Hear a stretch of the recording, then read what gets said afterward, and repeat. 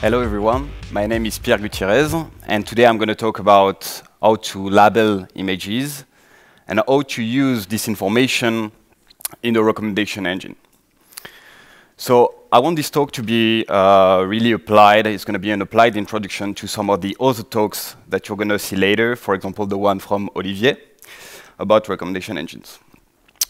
And so I'm going to start with setting up the context of the project. Then I'm going to talk about how to iteratively build a recommendation engine, starting from simple ones to more advanced techniques. And then we are going to dive into how to label images. And here what I want to talk about is mostly how to do that in a very pragmatic fashion without having to reinvent the wheel, train your own models, define your own architecture, if you're a company that doesn't come from GAFA. Then we're going to talk about post-processing, which is kind of how to use images for business intelligence. And finally, we'll see some more results, some images, and so on. If there are three things to remember from this talk, is mostly do iterative data science. Don't start with working with images right away. Start with a minimum viable product first. Don't try to reinvent the wheel. And mostly, if you want to kickstart an image project, start with transfer learning. So, who am I? I'm a data scientist at dotAI. What we do is we edit a software for data analysts as well as data scientists. And so, in this context, we work with a bunch of different clients, such as e-business companies.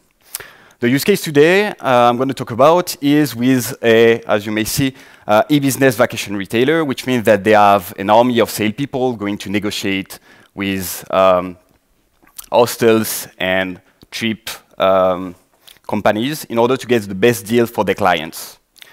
They have around 20 million users. They have hundreds of sales open every day, so they really need a recommendation engine. And as you may see, the image is really important because it drives the click, especially because the marketing team at this company believes that the purchase is impulsive. You don't go to this website in order to find something at a precise date.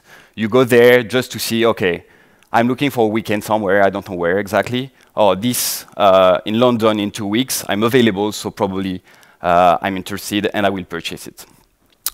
So some specificities about this business. It's really temporary, which means that any sale stays on the website for only 1 week or 2 weeks.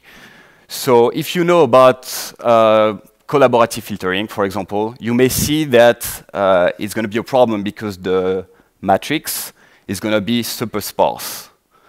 Right. The second idea is that the product is very expensive. You can see here that a trip to Machu Picchu in Peru will cost you something like 1,700 euros. So obviously, you don't have that many recurrent buyers. Once again, the matrix is really sparse. So you cannot rely on typical recommendation engine. So what did we do? We started with typical recommendation engines, of course. And we tried to benchmark the two most well-known algorithms, which are collaborative filtering and content-based filtering. So for those of you who don't know how it works, basically, collaborative filtering would be if you are a person that I know, one of my friends, and you like something, then probably I will like it. Right? So it's recommending items that someone similar to you liked. And how do you define this similarity? In this case, we'll define it by the behavior of the person, which means if I liked, purchased, visited a lot of things common as you, then I'm similar to you. Content-based would be more like, I will recommend to you something that is close to what you already liked. And this time, the content is what drives the similarity. So basically, that would be, you liked to go to New York, then I'm going to recommend something similar, such as a city in the US, for example, Chicago. Right, but there are a lot of different factors that could also change this recommendation. So for example, popularity. You want to push Paris because you're able to make a lot of money out of Paris. You want to be able to retarget people because if you came to the website yesterday and you actually visited one sale, I still want to display that again to you. And finally, you have external factors such as I'm not going to ski in summer and I'm not going to Punta Cana in December. So how do we combine all of these? So basically, the idea here is to do what we call retargeting. And it is to combine the different recommendation engines. So if you had, let's say, 10 recommendations, you could potentially combine them by taking the average of the different ranks. Right? If you all want to be a bit smarter than this, what you can do is take a weighted average of these different ranks. And if you want to optimize that further, you can choose the weights that are optimal based on the probability that someone will purchase this actual sale. So for example, here, that would be I try to predict the sale that someone is going to purchase through a logistic regression and take all of my recommendation engine as features. Then what I learn is an optimal way to combine them all. Right. So this is the first or second iteration that we put in production at the client. It worked really well. It generated plus 7% of revenue when we evaluated that online through A/B testing. And what we do is we actually score every night all of the sales that are going to be open on the website the next day against all of the customers that came to the website 30 days before. So why 30 days before? Mostly because the information that we have on the customer that is older than this doesn't really impact the recommendation. Also, if we score all of the 18 million clients against all of the sales, then the tables start getting really big. So it was too much for the architecture. So basically what we use here is mostly Impala and Spark on Hadoop cluster, and we compute every night sales profiles as well as user profiles, and then we use that in a logistic regression that is basically using scikit-learn. Right, and so I didn't talk about the images yet. So why would that be important? Here in the example is the label that I have for my image in my database. And you can see for ski, I'm not exactly selling the same thing on the three images. So on the first one, what I'm selling is ski, adventure, sport. On the second one, what I'm selling is mostly the party after skiing. And on the third one, what I'm selling is the comfort after the party after skiing. Right? Same example on the second one, for sun and beach, the first image that I have is adventure, nature. Second one is Argelès, which is kind of, you know, from south of France.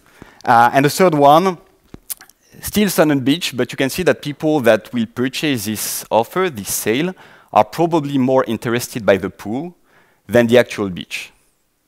So this is what we want to capture. So how can we do that? Well, if we were to have something that enables us to label, for example, through deep learning, machine learning model, we would be able to have, for example, for the first image, something like there is a sea, there is a beach, there is a forest, there is a hotel. And so if I take this whole set of tags, basically what I'm able to create for each of this image is one vector of Boolean with 1 if the tag is present and 0 elsewhere. Right. So if I have these different vectors, I'm able to calculate a similarity between the different images. So I have a similarity between the different sales, and I can obviously use that into a content-based recommendation engine that I can in turn use in my meta model for the recommendation system. All right. So how do we label these images now? Here are the common issues that a company will face if they want to do deep learning for image labeling. First thing is they will say, I don't have the architecture, I don't have the GPUs. Then they probably will say, I don't actually have someone that is able to work with deep learning. Probably don't have the time either to wait for the 72 hours to train the model. And especially what's really important is often I don't have any labeled data, or at least my data is not really correctly labeled. So if we go back to the example I had before with ski, all of the images are actually ski, but it's no use for me in my recommendation engine. So what can we do about this? So the first thing is don't try to reinvent the wheel. First start by looking at the internet, what you can actually find. And so first thing is, can I find a database where I will have data that is similar to mine? Here, you can see that you have on the left the images that we wanted to label, and then we found on the internet two databases. One called Places, where I have 2.5 million images, and one called Sun, where I have only 100,000 images. So you can see that if I'm able to label these Places and Sun database, I will obviously be able to label my images. The good thing is, if the data is available, and you already have data labeled, there is probably someone that actually developed a machine learning model on top of that, and that you can reuse directly. So in our case, for the Places database, there exists something in the Café Model Zoo where you actually have a pre-trained model. So it means that I can directly use this model to label my images. And so in this example, you can see that I have something better than nothing with swimming pool and the fact that it's the outdoor of a hotel. The same way I have tower and skyscraper, which is not bad. Now, I also want to use the labels from Sun in order to have a more complete description of my different images. So what can I do now? I could train a model directly on my 100K images, or I can use the other model in order to do transfer learning. So transfer learning, the concept will be defined also by other presenter later, but the idea mostly is to use a network as a feature extractor. So you probably know that when you do deep learning, basically it's effective because the network learns its own features. Well, the idea here is just to cut the end of the network, the softmax and maybe the fully connected part, use the network to transfer the information, so by running propagation of all the image in the network. And in this new space, you can do a simple machine learning model, such as logistic regression or a multi-layer perceptron, for example. So that's what we did. Basically, in order to get this label from Sun, what we do is we have the model that is trained on Places. We apply it on the Sun database. We now have a new dataset on which we can train a model. And this is the model that we are going to use to label the images that we had in the first place. So interesting thing here is that if we do this strategy, we actually get a top 5 error of 90% on the Sun database, which is way better than what you can do simply by learning the best state-of-the-art model only on the Sun dataset. So that's to illustrate the power of transfer learning. Right. So now we have our images that are labeled. However, we still have some issues. And the one we have, the biggest issue that we have is this one. What we did was a classification problem. It's not a detection problem that we did. So basically, we have probabilities and we have tags associated with these probabilities. And if we keep only the 5 first one, ordered by probabilities, we have these 2 examples. The first one works kind of well. All the information that I get is complementary. So I let cos, sandbar well describe the image. On the other side, though, conference center, conference room, auditorium, really correlated, which means that if I create now a similarity between images, I now have 10 tags, but there is one tag that is auditorium, conference room, and so on, that is placed 5 times in the similarity in the vector, which is 5 times as more than the islet one. So what I have is a distance that is really unbalanced. So how can we solve this? Well, what we do is we use a matrix factorization that leads to 4 positive points. The first one is dimension reduction, because obviously then when we compute our profile, sales profile, user profile, we now have a space that is smaller, so it's going to be easier to process everything by batch. Then NMF also adds sparsity, which is, again, nice because it's going to be faster. Third item is balancedness. So this solves my problem of having one tag that could count 5 times as the other ones. And finally, we have explicability, which is really nice because of that, we can go see the marketer and tell them, well, my image recognition model does that. Here is what happened in the recommendation engine. So you can understand it, and probably you can help me validate all the steps in the project. So basically, this is what we get. What we get is, for the first image, golf course, fairway, putting green, 31% of the image, then information about the hotel, then information about the swimming pool, and then information about the beach, which is perfect because this is actually what we want to get, right? So each image is now defined in a space of 30 vectors. So you may see that we have golf course here. So this mostly comes from the labels we have in ImageNet, but it's not really important because what we do is actually a similarity between images. So it could be called a cat. That would be the same thing for me. All right. And so finally, these are the results that we get. The first column is the visits from a user. The second one is the old recommendation engine that we have without the image. The third one is a recommendation based only on the content of the image. And the fourth is the mix of both. So you can see that in the visit, the person came only to click on pool sales. So he probably wants a nice hotel. And mostly they are in France and Morocco. Second one is good recommendation. However, the image often don't have pools. So it's good locality in Morocco or these kind of things, but it's not a hotel with a pool. And the third one, here you can see that it looks nice, but in fact I'm sending the person to Cayman Island or Thailand, which is probably not in the budget of the person.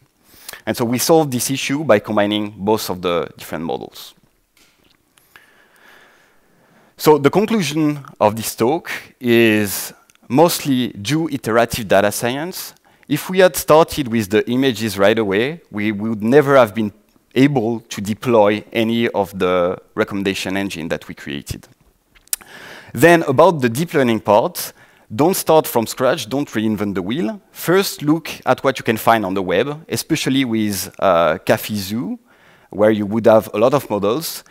And you can use that not only for the labeling of the images, but also as a Kickstarter for any of your projects using libraries such as Keras or Cieno. Okay, and so finally, we learned along the way something that is, depending on the sale, on the image of the, depending on the tag of the image, some sales can perform better than others. And the next step for us is to actually be able to pick the right image for any of the sale, so that not only we display the right sale for you, but we can also dynamically change all of the image that you see on the website to maximize the purchase. And so thank you for your attention.